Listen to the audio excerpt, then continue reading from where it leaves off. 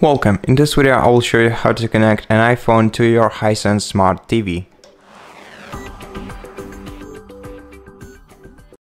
First of all, use left arrow key to navigate to the navigation menu from the home screen. Then use the down arrow key to navigate down to settings and press OK to continue. Now here, scroll down to connection, press OK, scroll to network and open network menu.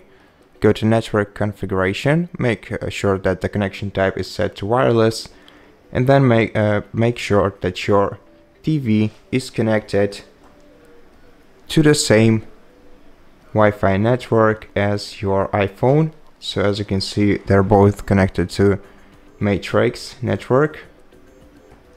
After that, press the return button right here, or just press the home button instead.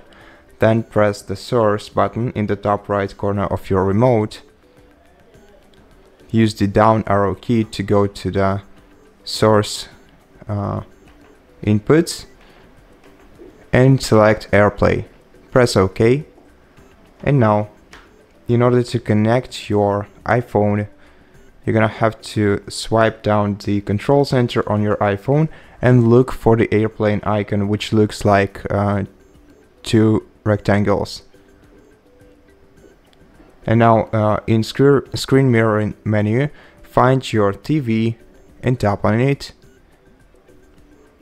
And now your iPhone is connected to your TV, and everything that happens on your iPhone is automatically translated to your TV device. To stop the streaming, you just have to tap on the same icon again on your iPhone and select stop mirroring option right here.